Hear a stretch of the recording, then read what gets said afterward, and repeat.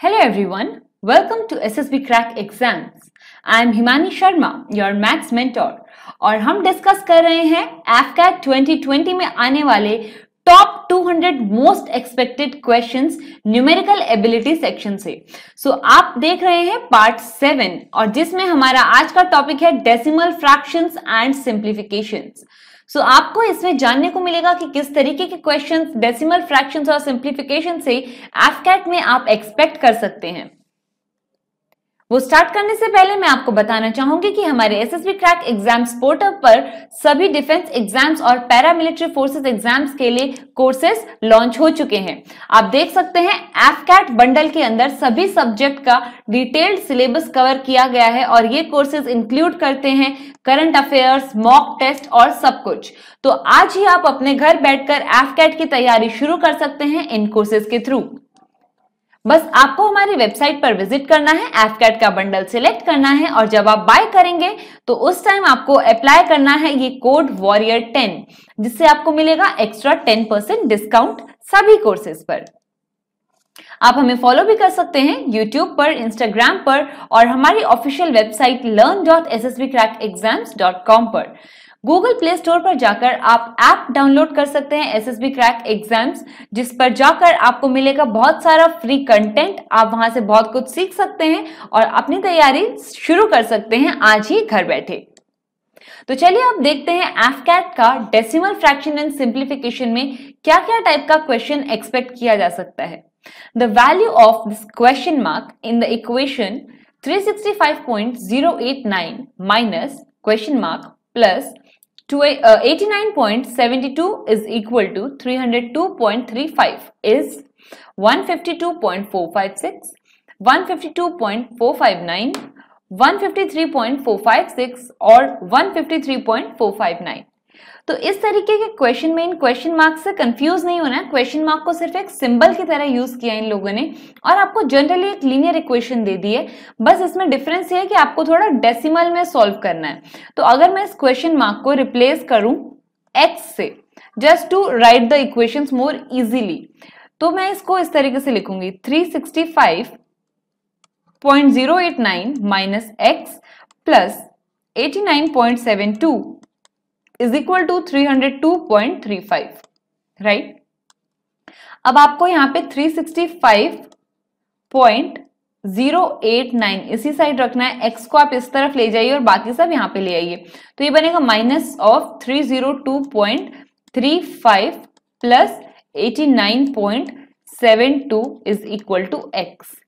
तो आप क्या कर सकते हैं, आप पहले इन दोनों को ऐड भी कर सकते हैं, बाद में इसको सब्ट्रैक्ट कर सकते हैं और नॉर्मल तरीके से बस एडिशन सब्ट्रैक्शन करना है, जो सिंप्लीफाई करने के बाद में आपको x की वैल्यू मिल जाएगी 152.459। तो इस तरीके के क्वेश्चंस बिल्कुल सिंपल एडिशन और सब्ट्रैक्शन बेस्ड होते हैं, बस इसमें डेसिमल का यूज होता है, right. So let's have the next question. इस क्वेश्चन में बोला गया है कि which of the following fraction is the smallest. 9/13, 17/26, 28/39 और 33/52। तो इस तरीके के क्वेश्चन AFCAT में रिपीटेडली पूछे जा रहे हैं कि आपको स्मॉलेस्ट फ्रैक्शन बताना है, लार्जेस्ट फ्रैक्शन बताना है। और जब भी इस तरीके की कोई चीज पूछी जाती है, आपके पास में दो ऑप्शंस होते हैं इसको अरेंज करने के। पहला ऑप्शन होता है आप इसको डेसिमल में कन्वर्ट कर दीजिए। 9/13 सिंपली आप डिवाइड करेंगे, आपको मिल जाएगा 0.692।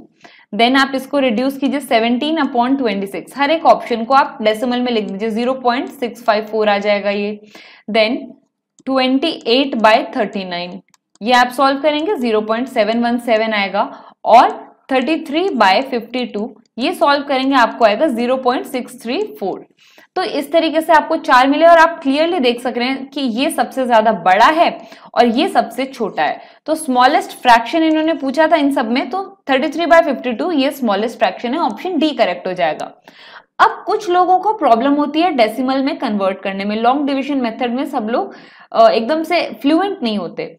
तो अगर आपको ऐसा कुछ लगता है तो आप इस क्वेश्चन को इस तरीके से भी सॉल्व कर सकते हैं। सी आप देखिए 13 को भी अगर आप ट्वाइस करेंगे 26 है, इसको थ्राइस करेंगे 39 है, ये 4 टाइम्स है। तो आप क्या कर सकते हैं, बाकी इन दोनों का सबका डिनोमिनेटर 52 बना लीजिए। 39 का नहीं बनेगा, तो इन दैट केस आप बस एक को डेसिमल में कन्वर्ट कीजिए और बाकी सबको बना लीजिए। जैसे फॉर एग्जाम्पल 9/13 है, तो इसको 4 से ही मल्टीप्लाई और 4 से ही डिवाइड कर दीजिए, तो इससे क्या बनेगा, ये आपका बन जाएगा 36/52। सिमिलरली आपका ये 17/26 है, इसको आपने 2 से मल्टीप्लाई और डिवाइड किया तो ये आपका बन गया 34/52, और इसी तरीके से 33/52 एज इट इज आपको गिवन है। तो आप इन तीनों में से देख सकते हैं 36, 34, 33 सबसे बड़ा सबसे छोटा न्यूमरेटर जिसका वही हो जाएगा, क्योंकि आप डिनोमिनेटर का रोल ही खत्म कर दिया आपने, राइट। आपने सारे डिनोमिनेटर इक्वल बना दिए, तो यहां से आपका 33/52 सबसे छोटा आ चुका। अब आपके पास में ये चॉइस है, आप इसको कन्वर्ट कर लीजिए बस एक को, तो आप बता सकते हैं क्लियरली कि हाँ ये तो डेफिनेटली बड़ा ही है, तो ये ही सबसे छोटा होगा। तो इस तरीके से आप बता सकते हैं कि स्मॉलेस्ट फ्रैक्शन होगा कौन सा, तो ऑप्शन डी ही यहां से भी करेक्ट आ जाएगा। तो चलिए अब देखते हैं next question. Which of the following fractions are in ascending order? और आपको यहाँ पे एक फ्रैक्शन की सीरीज दे रखी है, सभी ऑप्शंस में सभी फ्रैक्शंस सेम है, और जो फ्रैक्शंस क्या क्या हैं आपके पास में, अगर आप इन्हें बाहर निकालें तो 2/3 है आपके पास, और आपके पास 3/5 है, 7/9 है, और 9/11 है, और 8/9। तो आपके पास यही सब फ्रैक्शंस दे रखे हैं सभी ऑप्शंस में। इट्स जस्ट आपको असेंडिंग ऑर्डर में अरेंज करना है। तो व्हाट इज असेंडिंग ऑर्डर, आपको यहाँ पे सबसे छोटा सबसे पहले लगाना है, सबसे छोटा फ्रैक्शन, और ऐसे ही बढ़ते चले जाना है। तो जब भी आप इंक्रीजिंग ऑर्डर में जा रहे होते हैं तो आप उसको लिखते हैं असेंडिंग ऑर्डर, और जब आप डिक्रीज करने लग जाते हैं, यानी पहले सबसे बड़ी नंबर लगा दी और फिर उसके बाद में सब छोटी छोटी की तरफ चली गई है, तो आप उसको बोलते हैं डिसेंडिंग ऑर्डर, राइट। तो अब आपको इसको सबको असेंडिंग ऑर्डर में अरेंज करना है। तो आप सबको, ये बहुत ही छोटे छोटे से फ्रैक्शन है, तो इनको ज्यादा इजी होगा कि आप इनको डेसिमल में कन्वर्ट कर लें। तो 0.67 यहां से आ गया, यहां से आ गया 0.6, यहां से आ गया 0.7, ये है 0.81, और ये है 0.88। क्लियरली आप असेंडिंग ऑर्डर में इसको अरेंज कर सकते हैं। सबसे छोटा ये है, तो जब आप ऐसा पेपर में सॉल्व कर रहे होंगे तो आप ऐसा ही कीजिएगा, इनको सबको जहां पे भी आपने डेसिमल बनाया उनके पास में नंबर देते जाइए, 1, फिर 2, ये 3, ये 4 और ये 5। तो यही इनका अरेंजमेंट होना चाहिए। सबसे पहले आना चाहिए 3/5। सब ऑप्शंस में चेक कीजिए 3/5 किस में है सबसे पहले, ऑप्शन बी और सी में सबसे पहले 3/5 दे रखा है, तो बी और सी ही कंसिडर किए जाएंगे। सेकंड नंबर पर 2/3 आना चाहिए, 2/3 दोनों में दे रखा है। फिर उसके बाद में थर्ड पे 7/9 आना चाहिए, थर्ड पे 7/9 सी ऑप्शन में दे रखा है, इसमें 9/11 दे रखा है, तो ये गलत हो जाएगा और ऑप्शन सी आपका करेक्ट आंसर हो जाएगा। तो यहां से आप टिक कर सकते हैं कि ऑप्शन सी आपका करेक्ट आंसर है। फिर देखते हैं next question. Find the some of 337.62 plus 8.591 plus 34.4। This is equal to 370.611, 380.511, 380.611 और 426.97। तो आपको ये सिंपली एक सम फाइंड करना है, तो सम ऑफ डेसिमल्स है। तो चलिए मैं आपको एक सम सॉल्व करके दिखा देती हूँ। 337.62 प्लस 8.591 प्लस 34.4। तो आई होप दैट आपको ये पता होगा कि इनकी प्लेसमेंट किस हिसाब से होती है। डेसिमल यहां से आप यूनिट डिजिट्स के हिसाब से प्लेस करते हैं, डेसिमल के नीचे डेसिमल आना चाहिए और उसके हिसाब से प्लेसमेंट होती है।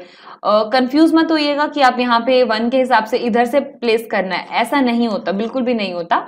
इट्स जस्ट कि डेसिमल के नीचे नीचे प्लेसमेंट चलेगी सबकी, और यूनिट टेंस और हंड्रेड्स इधर की तरफ लेफ्ट हैंड साइड पे सेम रहेंगे और इस राइट हैंड साइड पे आपका डेसिमल के हिसाब से चलता जाएगा। तो अब बस इनको ऐड करना है। जहां पे आपको लग रहा है कि कुछ नहीं है, अपनी कैलकुलेशन इजी करने के लिए आप 0 फिल कर सकते हैं। तो ये हो गया 1, यहां से आ गया फिर से 11, तो 1 कैरी ओवर चला गया, 7 और 5 12 और 4 16, 1 8 और 8 16 और 4 20, फिर 5 और 3 8 और ये 3, सो 380.97 611 ये आपका आंसर आ रहा है और ये दिया हुआ है ऑप्शन सी में। तो ऑप्शन सी आपका करेक्ट आंसर हो जाएगा। तो आपको इस क्वेश्चन से ये जानने को मिला है कि डेसिमल की प्लेसमेंट किस तरीके से की जाती है। Don't confuse yourself at all कि आप यहां से लेफ्ट इस ऑर्डर में ही लिखना शुरू कर दे जैसी हमारी नॉर्मल काउंटिंग चलती है। डेसिमल काउंटिंग थोड़ी सी अलग होती है। तो अब देखते हैं next question. Find the sum of 1/9 plus 1/6 plus 1/12 plus 1/72. Is it 3/5, 3/2, 3/8 or 4/7? Again a very simple question. इस तरह के क्वेश्चंस AFCAT में पूछे जाते हैं डेसिमल फ्रैक्शंस से, जहाँ पे आपको सिंपली एक अलग अलग डिनोमिनेटर्स का इन्होंने एक सीरीज दे दिया है। तो इस तरीके से आपको अब इनका फाइंड करना है सम क्या होगा।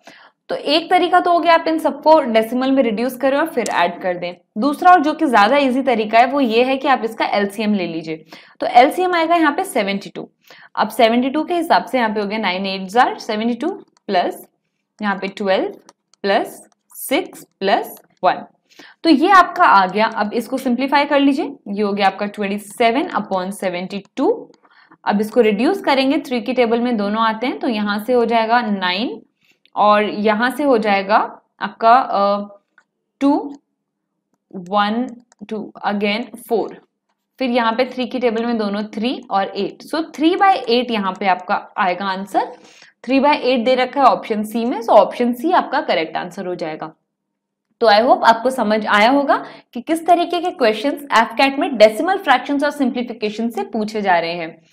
इसी मोस्ट इंपॉर्टेंट 200 क्वेश्चंस की सीरीज में आपको और भी पार्ट्स मिलेंगे। So stay tune to SSBCrack exams. और अगर आपको लगता है आपके कंसेप्ट्स कहीं पे वीक हैं और आपको अगर मेरा लेक्चर पसंद आया है तो AFCAT के कोर्स बंडल को आप बाय कर सकते हैं। वहां पे आपको कंसेप्ट क्लैरिटी मिलेगी, अच्छे से आपके कंसेप्ट्स पॉलिश हो जाएंगे और आप अपने AFCAT एग्जामिनेशन में बहुत अच्छा परफॉर्म कर पाएंगे।